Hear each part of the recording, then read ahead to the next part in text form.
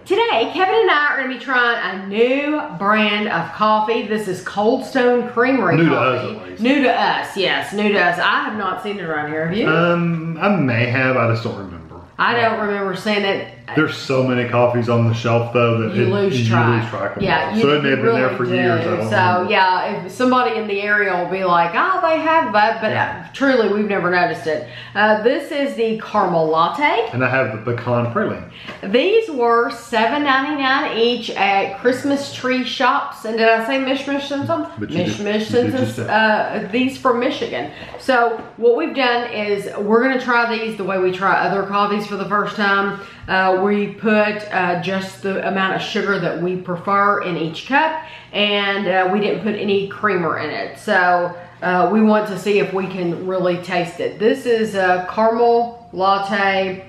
It says our caramel latte has a rich, creamy taste of sweet caramel blended with 100% espresso beans to make a delightful cup that will wake you up and brighten any day. www.coldstonecreamery.com. So I guess these are on their website. Yeah, and they're medium. They're both medium roast coffees. So they have a picture of like a muffin on their front. A muffin? Mm-hmm. A muffin. A muffin. Oh, it's inside an ice cream, like a waffle cup. That looks really good. That looks like something that I could just bite into. No, it's ice cream. You know what? I'm an idiot. Why? It's not a muffin, it's ice cream. Duh. Oh. These are Stone Cold Creamery You did ice say cream. muffin. Yeah.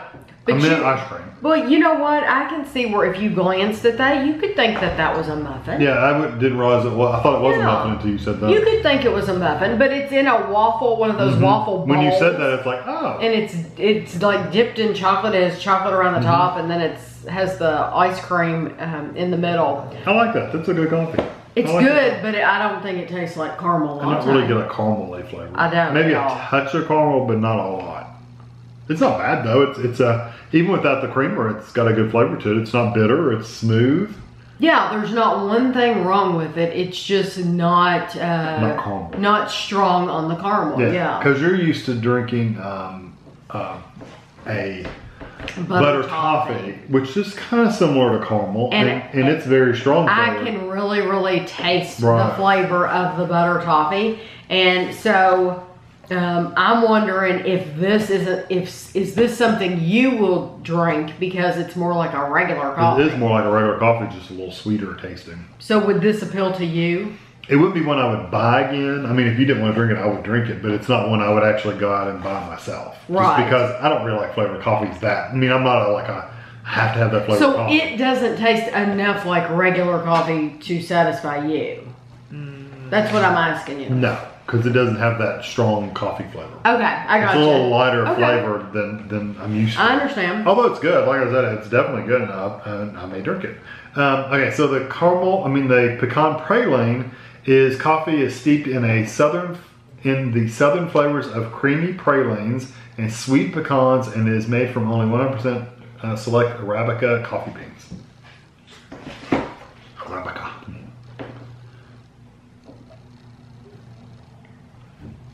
So this is, I would think, would be stronger, maybe.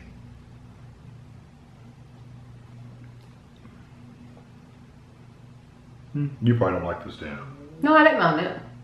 I do get a little bit of the pecan, but definitely has a different flavor. Yes, it has a different flavor from the caramel, but once again, it's not strong enough for me to want to go out and to spend $8 on a box. Yeah, it tastes like, you know, praline. I always think of praline as like burnt sugar. It kind of has that burnt sugar flavor, but beyond that, yeah, I don't really get the pecan necessarily.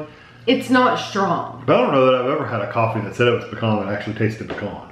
I have. Have you? Yes, I have had some. But yeah, this just isn't,